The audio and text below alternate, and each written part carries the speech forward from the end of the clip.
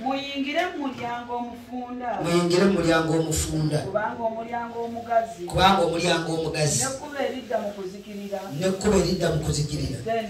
Gamba nti ddene. N'abo abayitamu. N'abo abayitamu. Bangi. Kubanga omulyango omufunda. Kubanga omulyango omufunda. Nekkuba eridda mu bulamu. Nekkuba eridda mu bulamu. Yakanyigo. Yakanyigo. N'abo abaliraba. N'abo abaliraba. Batono. Gamba nti batono. Mwekuume bannabbi ab'obulimba. Bw'olanga olunyiriri kutuusa ku 15. Mwekuume bannabbi ab'obulimba. Mwekuume bannabbi ab'obulimba. Abajjira mu byambalo by'endiga. Abajjira mu byambalo by'endiga nga bikye bya Yesu. Bajjanga aba Yesu. Abajjira mu byambalo by'endiga gye muli. Abajjira mu byambalo by'endiga gye muli. Naye munda gy'emisege egisikula. Bati nga munda mu bo misege egisikula. Olw'ekumi muli bategeerera ku bibala byabwe. Yesu n'alamula laga temutya mujja baletegerera ku biki? Otyo abantu banoga batya ezabbibu ku busaana. Abantu basobola batya kunoga ezabbibu ku busaana. Oba ettiini ku mwenyango. Oba ettiini ku mwenyango. Bwekityo buli muti omulungi. Bwekityo buli muti omulungi. Gubala ebibala birungi. Gubala ebibala birungi. Njagala nnyo wano bwe tuba tuteredde mwani gumu. Tutuuse kulamba. N'olwekyo buli muti omulungi gubala ebibala birungi. Naye omuti omubi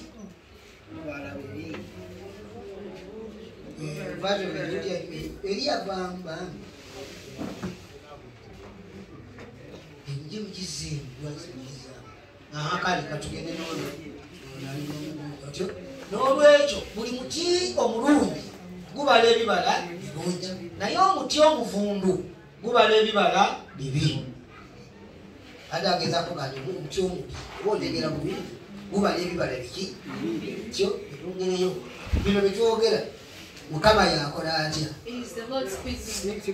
kwongeramu nakubikkulirwa. Omuti omulungi teguyinza kubala bibala bibi n'omuti omuvundu teguyinza kubala bibala birungi. Eyongereyo omuti gwonna ogutabala bibala birungi gutemebwa ne gusuulibwa ku muliro. Unayogera omutegeera? Ye Mukama waffe yayogera. Kati bayogera omuti agamba nze oba ggwe. Bakola batya? N'olwekyo muli bategeerera ku bibala byabwe. Bakumeka si bonna abampita nti Mukama waffe be baliyingira mu bwakabaka obwomu. Wabula abo bokka abakola ebyo Kitange ali mu ggulu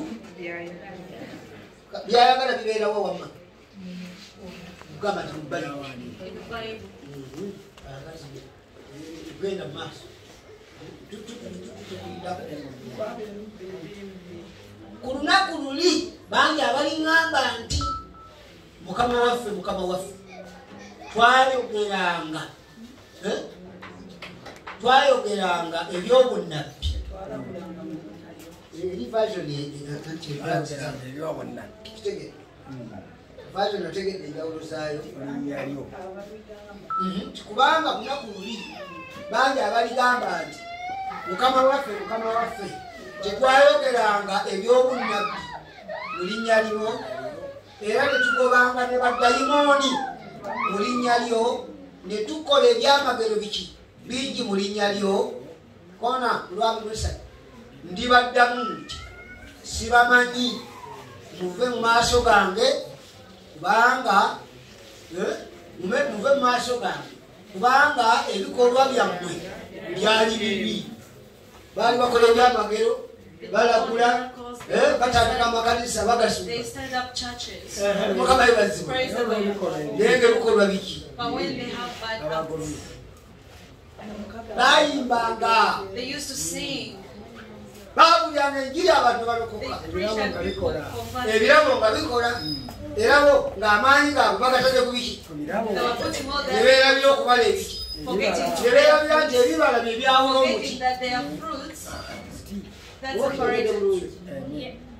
omayinira ebintu tuli obitegeere kati abaanengerezimuzimuma ekijja omanyi kanebwozuukiza abafu 10 buli lunaku tekitegeeza nti erina ebibala mukama bibazibwe osobola ebisobola okuba ekisa ekizuukizaayo kirabyo olumala ate noliyenda oba ng'olimba tuwenenya bulimba oba bujja oba bunanfuusi oba butasonyiwa kakati balirabirwa ku bibala byabwe ati buli olwabimosatu ndibaddamu nti sibamanyi muve mu maaso gange kubanga ebikola byammwe byali bibi erivaayo neyaffe ya King James eka niwakola ebyobuki obeeza oluzungu zebagamba zikyawo koziri eno wansi enosonyoza oluzungu sijja lusobola mukama yebazi kasitabigwana mukama yebazi n'olwekyo buli awulira ebigambo byange n'abikola mumpulira oba buli asoma bayibu oba n'awulira omubuulira nga babuulira bayigiriza mu kyaki nga wali n'olwekyo buli awulira ebigambo byange n'abikola alifaananyizibwa ng'omusajja ow'amagezi eyazimba ennyumba ye ku lwazi kutula koona koona twangwe ali mu ttaano otyo enkuba netonya emigga ne gikulukuta omuyaga negujja negukuba enju eyo nebikuba enju eyo naye netagwa kubanga yazimbibwa lwazi olwazi kyekigambo kyakatonda mukama yibazibwe tweyongereyo naye buli awulira ebigambo byange gamba n'abiwulira bulinaku awulira enjiri buli kasaba bamuwulira enjiri buli kasaba mu kanisa jja ne bayibuli agyesomera naye buli awulira ebigambo byange gamba n'atabikola alifaananyizibwa ng'omusajja omusirusiru eyazimba ennyumba ye musenyu omanyi omuntu okugamba tunoonya amagezi tulekusipasatanisekuvuma mukama yebazibwe nze sizewandika bayibuli ekugamba nange wekoleja tweyongereyo kozi enkuba netonya emigalo gikulukuta katukalira eminooza omuyaga negukola butya nekujja nekukuba ennyumba eyo nekola etya negwa n'okugwa kwayo gamba nekuba kunene bulala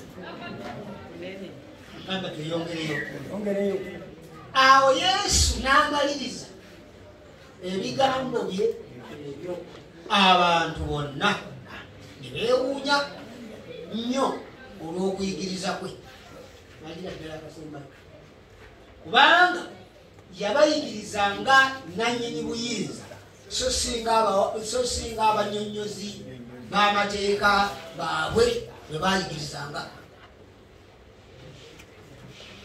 era yali nannyini buyinza angelo ne yajjayo ebintu ebyekyalo enjiri eyeyekikuleekuzaebintu okuba Oluganda ng'ekyandika kubanga abantu bewaana zinyina amafuta bafubazuukira yatunulira era katekisumbuwa birabo ebirabo bikola ate n'abantu bebaagala bebaddukira ddala bireeta nti abantu kakati nga pasika ye noba mukazi omusajja bakituta abamulungi ebikamayogero bya Yesu biba biki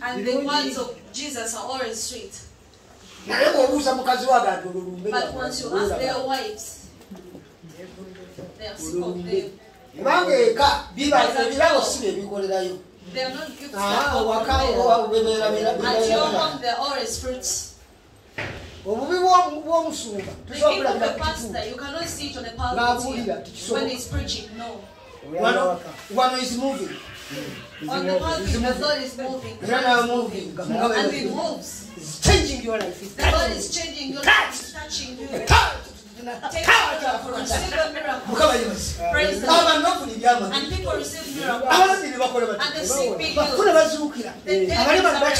The lame walk. Praise the Lord. Give to works your pulpit. But live in the pulpit. You find them with women. And the wife at home will always be angry and sad because she has got the news that after he finished preaching, he went somewhere with 2 sisters, took them out. Jesus only looks on fruit. After ministering here, you sing very well. The ladies praise the Lord. And the all fruits you find yourself you find yourself fornicating. You a false prophet. I don't know if you get the point. Do not be there and fail to realize that this one is a false prophet. Once you get a chance and see their fruits. And I told my fellow pastors here in Kawempe, I told them that, my dear, let the truth remain truth. We might be pointing at others that are false pastors, but if we don't struggle, we might become because what decides are fruits. Do you get the point? We might be pinpointing at the 3 when we are 19 and appointing, yet us the 19 we are like the 3. Do you get the point? Because getting to bearing fruits, let me tell you the secret. When we bear fruits, we bear spiritual fruits. Do you get the point? What does it mean? You cannot bear spiritual fruits unless the Spirit gives you to bear. Do you get the point? This means that you have to learn to respect His word, to walk in it, to hope you walk in it. To help you after being in one accord with the Holy Spirit, the Holy Spirit will start building fruits in you. Do you get the point? Praise the Lord. Praise the Lord. Because the Spirit is the one who gives fruits. And I understand you that if anyone gets saved, the first thing you receive the gifts of the Holy Spirit. Praise the Lord. And gifts, the Lord just gives. Nobody pays for them. Not because they pray more than others. Praise the Lord. He gives us surprise. God does not give gifts because they have changed. Praise the Lord. They even those who were born with them before getting saved. Hello. He says in Jeremiah 1 that I knew you before you were conceived in your mother's womb.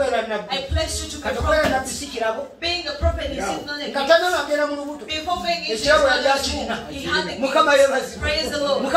Praise the Lord.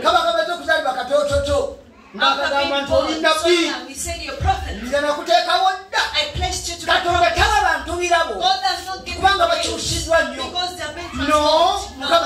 Praise the Lord. Praise the Lord. After receiving those gifts, when they are freely given, praise the Lord. This is what you have to know from the Lord. They are fruits that save you. They are fruits that makes you a true prophet. Do you get the point?